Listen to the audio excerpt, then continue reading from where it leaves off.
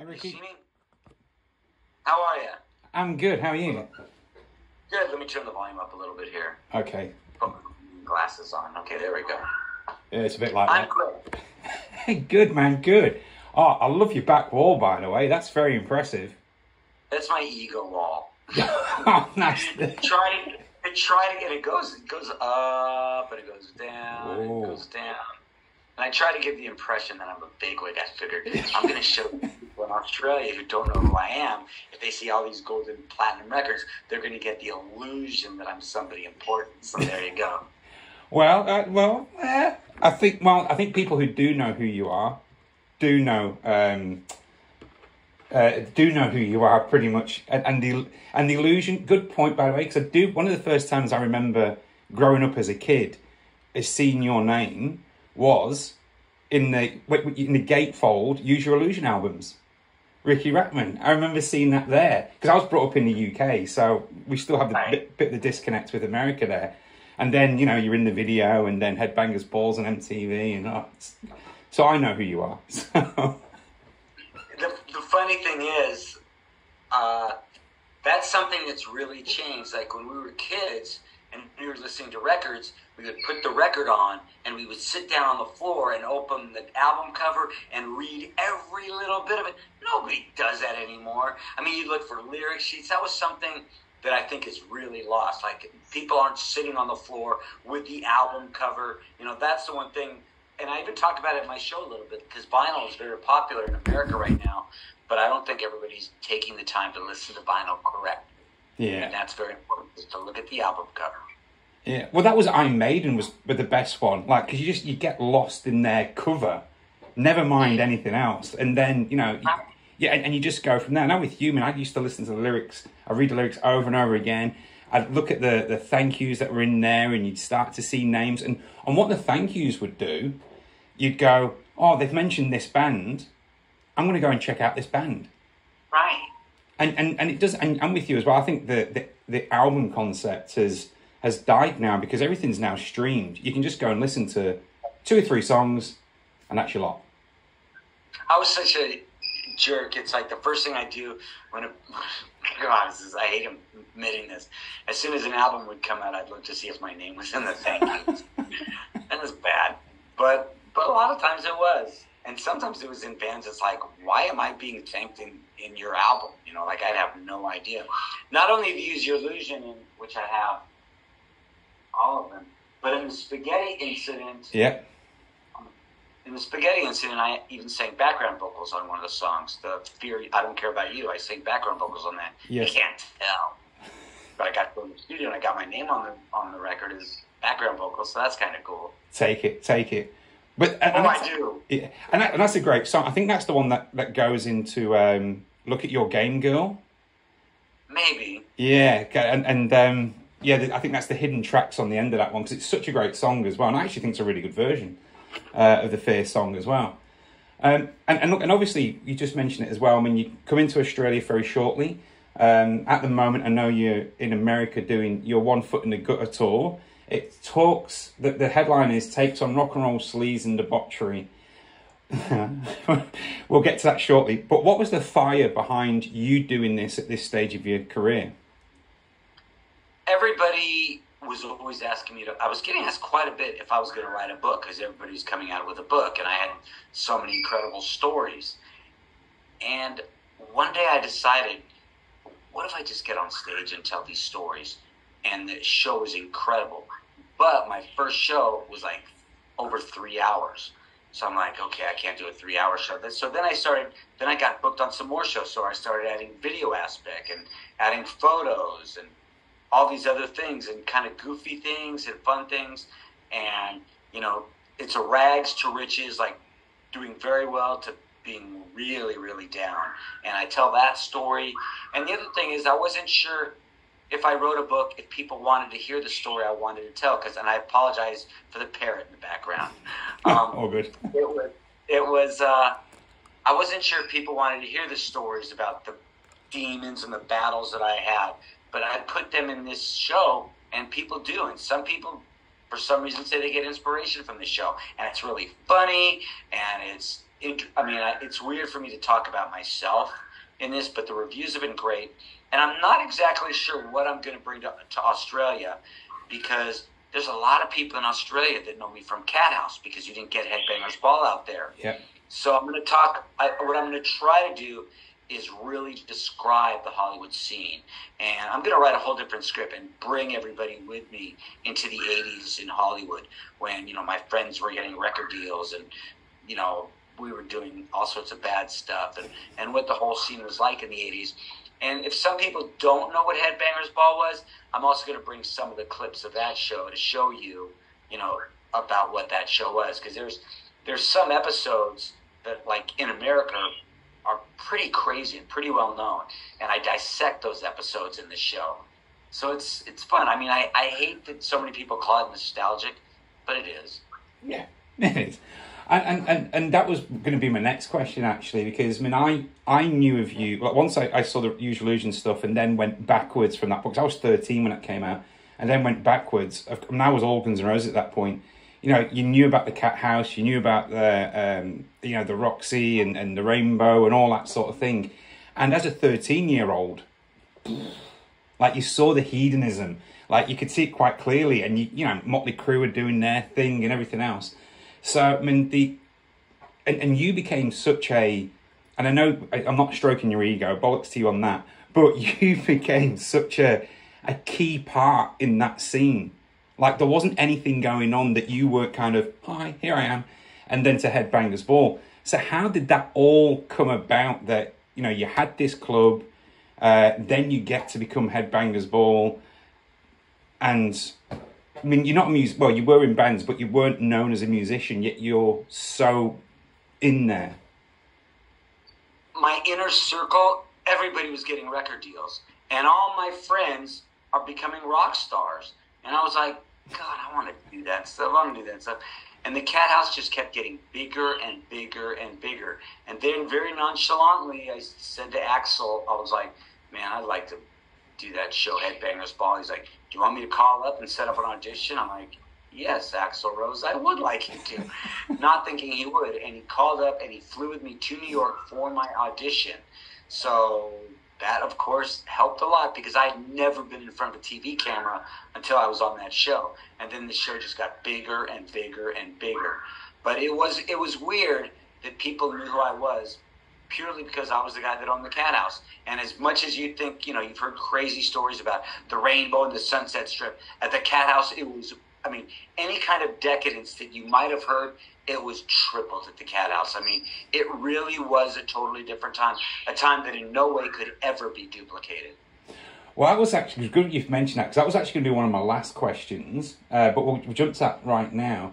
I know you said nostalgia earlier, and times have massively changed, and what we remember of the 80s, like, do you think it's, how do you view that now? Like, because, for better or for worse, times have changed, so how do you view that? Do you sit and cringe at some of it, or do you think, oh, that was just amazing? Both. But see, people got the wrong idea. The Cathouse became notorious because of the reputation of the women that went to the Cathouse. And some of the women dressed with very revealing clothes, and they looked like strippers, or they looked like porn stars, because some of them were strippers and porn stars. But there were also women that would go there that might be school teachers or own businesses or were housewives, and they went to the Cathouse and played. And just because, like, they dressed, so sleazy, that didn't mean they were. It was sort of cosplay, and nobody really was objectifying women, but it was sort of a place where you could just have fun, and every guy was a rock star and every girl was a stripper, even though they weren't. And now, in my show, and I'll probably bring some excerpts of that into the Australia show as well, you couldn't do that today.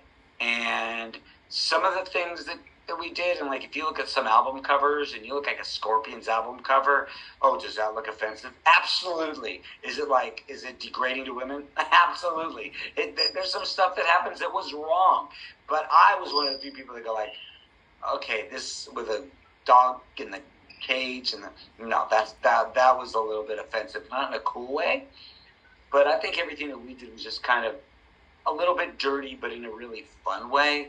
And some of that stuff, especially in America, is you can't do that anymore. You know, get in trouble for saying somebody looks sexy. So it's just a completely different time. And I miss that because at the Cathouse we were very accepting. We really didn't care if you were straight, gay, what color, big, small. It didn't matter. But I know that, you know, people look at certain things a certain way these days. And, you know, that's why those times could never be duplicated.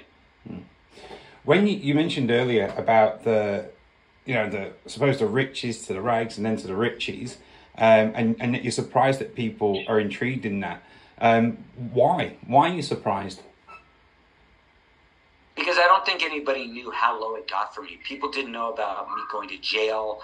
People didn't know about me going completely broke till I had to get a job wearing a suit and tie selling cars till the power got turned off in my apartment. You know, nobody knew that it actually got that low. And that then I ended up working, and I never stopped working, and built it up to radio and was doing more radio and started an apparel line. And now I'm doing these shows. So, you know, I don't think anybody knew how bad it got because you don't publicize that stuff. But I have no problem telling everybody that story you know, there's people that I've met at shows that are going through really, really hard times that feel like giving up. And I went through some really hard times, but I never, ever gave up. And some of the bad times that I had led me in a direction that I wouldn't have been in that direction if I hadn't gone through those bad times. Does that make any sense? It makes perfect sense, yeah. So that's why, you know, that the old cliche when everything happens for a reason. When you're in a really low place and somebody says that to you, you're like, you know. But sometimes there's things that are bad that happen, and if they didn't happen, that really good thing would have happened down the road. Yeah. True. I've written this down. I'm going to ask anyway. So, Slash, of all people, is quoted as saying that you were a bad influence on Axl. That's a big call. That's when I knew I had a problem. Okay. When the most notorious rock and roll band in the world is saying that you're like kind of a bad influence on Axl because we were doing a lot of drugs then. Slash and Duff I talked to maybe a couple days ago, and the turnaround, I think more than anybody in our scene, the turnaround of how Slash is and how Duff is, they're beautiful people. They're very intelligent, very kind, and they were not like that back in the day. But yeah, I did a lot of drugs back then, and obviously it was something that was very bad and something negative and something that affected my life in a bad way. And I can't say, oh, I really regret that, because I got clean, and the battles that I went through, you know, maybe somebody else went through those same battles. Yeah. So where are you at now? What's Riki Rachtman's life today?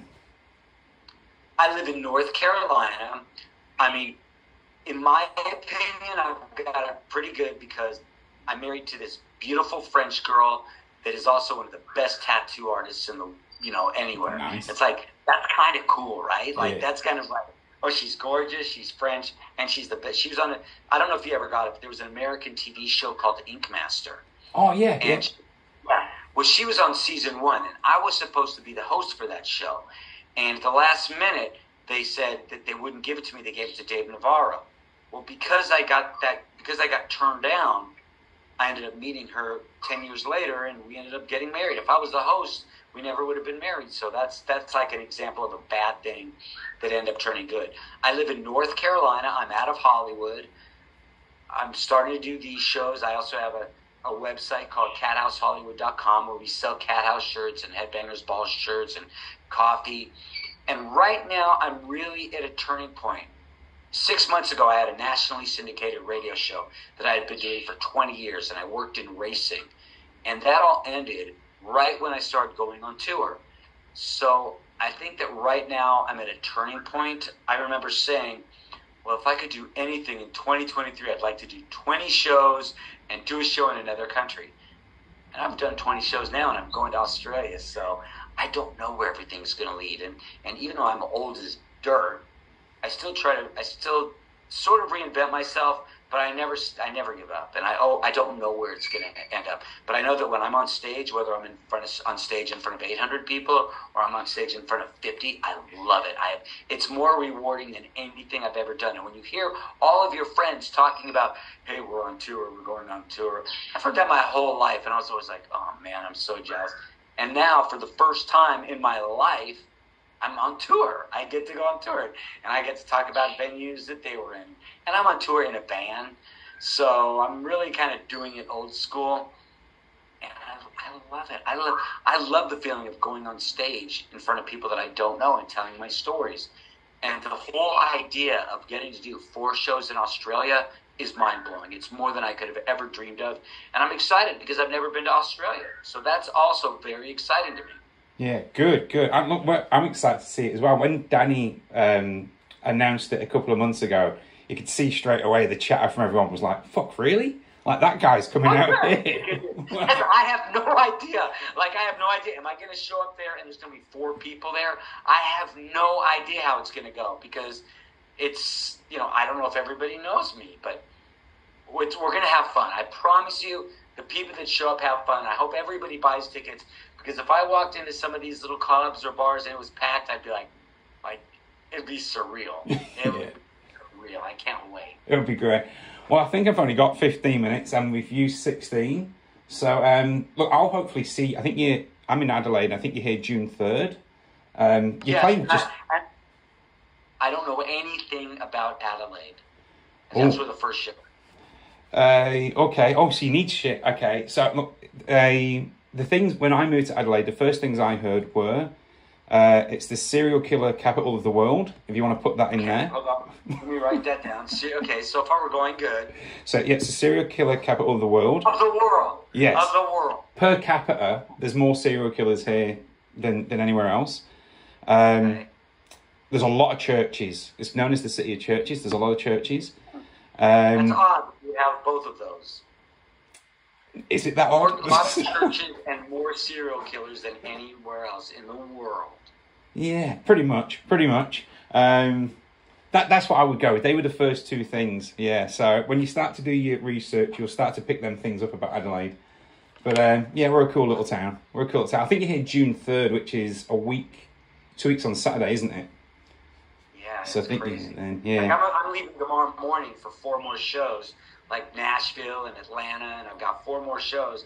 And then I come home pretty much just in time to get ready to go to Australia. And I'll be in Australia for 2 weeks because after the Brisbane show, I have like a couple of days off, and then I do Melbourne and Sydney, and I want to take a couple of days off in Sydney. So I'm really looking forward to spending a little time in Australia because when I do shows, I'll do a show, and then early in the morning, I'm driving all day. Yeah. So I'm looking forward to doing this